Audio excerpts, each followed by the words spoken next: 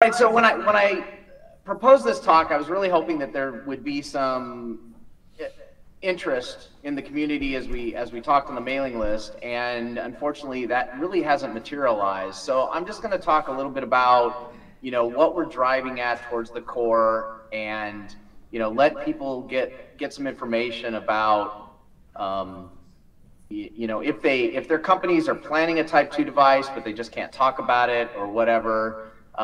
We can hope to have a more seamless, merge into the main core. As maintainers, Dan and I have talked about this a lot, and so we're looking for, number one, general interest. Is anybody in the community looking at Type 1 or Type 2 devices? Basically, accelerator devices, as the title of the talk was, beyond memory. So go ahead and flip to the next page, and then we'll go through Type 1 and 2 current work. And then since I'm also presenting a little bit of DCD, I thought I'd just give a little bit of time back to DCD because that seems to need a lot more discussion. There's a lot more going on in the community there, a lot more moving parts and participants. So, for those who don't know, Type 1 has direct access to main memory with .cache, and Type 2 has both direct access. And so we're really targeting in the core Type 2, which will cover effectively both of these protocols, and allowing accelerators to leverage core support within the core drivers that, drivers CXL and that code. So we can kind of ignore Type 1 unless somebody has a specific need for that, but those are going to be mainly driven by the drivers and the accelerator itself. So I guess flip to the next slide. So now we're going to get into really the point. So for those of you who may be interested in Type 2, you might have known that Dan already posted some RFC work. Some work for Type 2 devices has actually landed. There's some splitting of data structures that's in the upstream kernel that will allow the core to better support accelerators and their .mem usage to be able to create regions. But that was only the patches that we really needed to clean up the core as it stands today, because without a good use case, we haven't tried to upstream all of that work. Dan threw the series at me, and I've recently rebased it, and I plan to post that. There is one fix that I think should actually land upstream relatively quickly, even though the fix doesn't materialize without a test driver. I still think it's appropriate to get upstream to clarify some of that data structure splitting that was done and is currently upstream. And we're focusing on a number of things. Number one is coordinating between any accelerator drivers in the core. So what we're driving towards is, what does the core need to do to make sure that any accelerator drivers leverage the core kernel code, creating regions, managing address space for those memories that accelerators are going to have. We don't want to see accelerators go off and try to re-implement what's currently in the CXL core. We also want to provide facilities to check and enumerate the link capabilities and allow drivers to focus on driving their hardware, not trying to manage walking the CXL trees or switches and links and doing that type of work. We want that to be in the core, so the patch set covers that type of support. And then any user space interactions that may need to be done. I'm still a little bit on the fence on this one, because right now the patch set is targeting accelerator drivers to create regions. I feel like, and of course this is totally up in the air, but I feel like there might be a use case for accelerator drivers to leverage the current region DAX control device support, but I think that's all going to only materialize once we actually have a device and we know what the use cases for those devices are. So that's just a gut feeling on my part at this point. And then, of course, as I'll mention in the DCD talk as well, you know, anything that goes upstream, Dan and I have talked about this, and Dan is a very big believer in CXL test, for those of you who don't know. But I've kind of converted with my work on DCD, I've really converted over to really liking CXL test, and we feel that any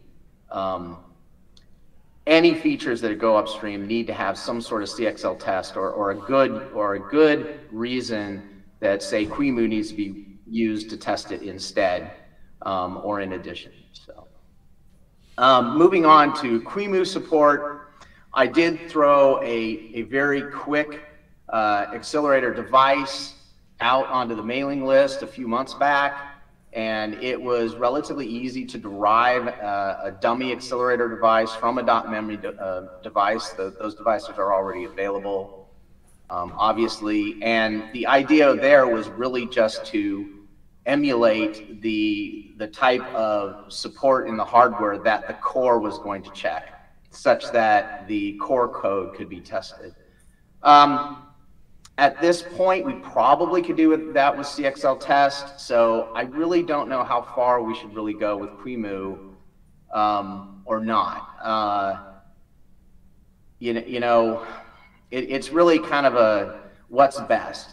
You know, with some work, you know, I implemented testing for event processing in both CXL test and qemu, and you know, qemu offered a lot of interesting test cases, but strictly speaking, it wasn't required. So I'm leaning towards that with qemu, but you know, or I'm leaning towards that with Type-2 support, is that potentially qemu support may not be needed just to get the testing in the core that we need for the core, because most of the testing, quote unquote, for accelerators will really be based on the devices that are being developed. So, you know, that's a place where qemu support would be more advantageous, and I think that's up to the device vendors who are building these devices and what they'll need.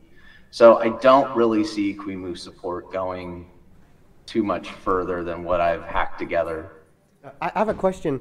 So at OCP, I saw Intel Type-2 kernel same page merging, right? Have you seen this? Okay, Dan doesn't know about this.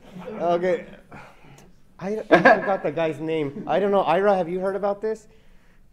No, I have not. Okay, there's someone at Intel working on for the FPGAs, right? And so yeah, it's not. What is the same page merging? What is it called? What is the kernel same page merging? Yeah, KSM. Yeah, they offloaded it to the FPGA. So anyways, okay. Just a heads up. So you might want to find out who that is and what they're working on. Right. Well, yeah, I was gonna say, like, yeah, the FPGA people. Not trying to be rude, but in terms of like open market upstream drivers, I feel like FPGAs are kind of more prototyping, or not even prototyping, but like custom drivers. People kind of build their thing out in the field. Field programming to get it raised. I talked to this person, and he did say that he was leveraging the Type-2 support on the kernel now, though, right? Like, so it was like an example of someone actually using it for hardware. But was he leveraging what Dan posted, or what's because what's upstream is very minimal, so it might have just been what Dan posted originally. The summary is, for everybody in the room, like, first mover advantage is open. If you want to come to the community with your accelerator driver, you get to define how this integrates to the CXL core. Until then, we just have like pretend patches that are guessing. And you know what? That sums up my talk really well. So, are there any other comments? I just have a. So I have a question about so figuring out use cases specific to like Type 1 that, or that wouldn't require Type 3. So one of them I think is probably RAS handling. So we might be talking about that later. But CXL.cache, technically, you can handle RAS events through the RAS capability structure without requiring all the mem infrastructure, right? I'm not talking about through the mailbox. So right now, the current infrastructure, I think, we rely on all the memory, parts of it. So is there any plans or thoughts to at least bring that piece out into the core so that any CXL entity could leverage it? So this is also kind of aligned with the work that Jonathan started. I think Jonathan's patches to refactor the CCI stuff out of the core is going. There's other people that are going. So the word MMPT was mentioned. You talk about RAS. I know OCP has this RAS API thing. So I think there's going to be people that want to all use this core, and so it needs to become a library. To that, looking at the current patch set, I think that more separation might be warranted, because I think like this one fix that I'm looking at that's upstream but only really breaks when you have an accelerator device, which is our test device. I feel like the split needs to be like done now so that we're a little bit cleaner in the core, but it's not strictly necessary because nobody's using that code path. So yeah, I see where you're going. So I mean, you brought up. I think you meant was it MCTP or MMPT. MMPT. Something. Like the M is a T and a P. Okay. I see. And is that's in band still?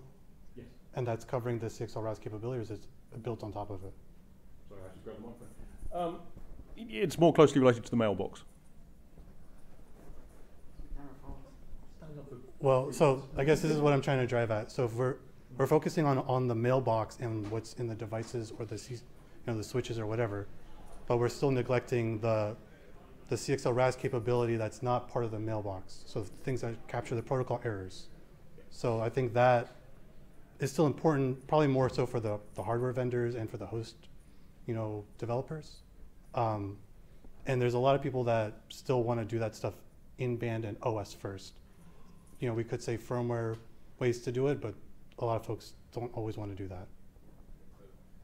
I'll let Ira move on, but take a look at the work that AMD landed recently that was plumbing a lot of the protocol error support with some core support. Right now it is tied to that memory device, but I think that gives a pathway to support generically supporting it other places.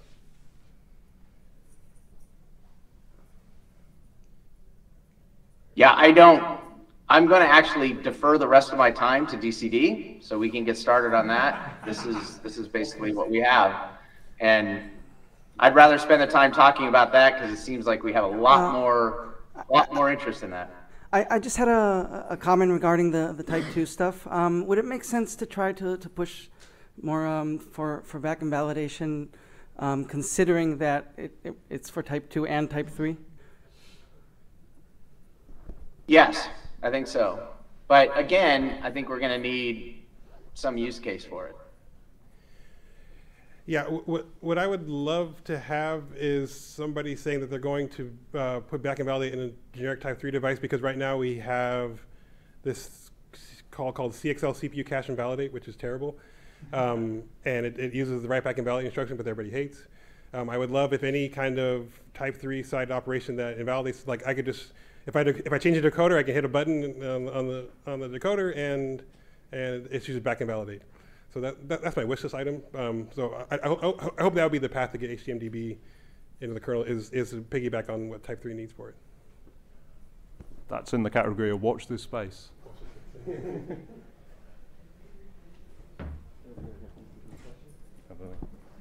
we got DCD next, there'll be loads of time. So Jonathan, we're going to have you kick this off.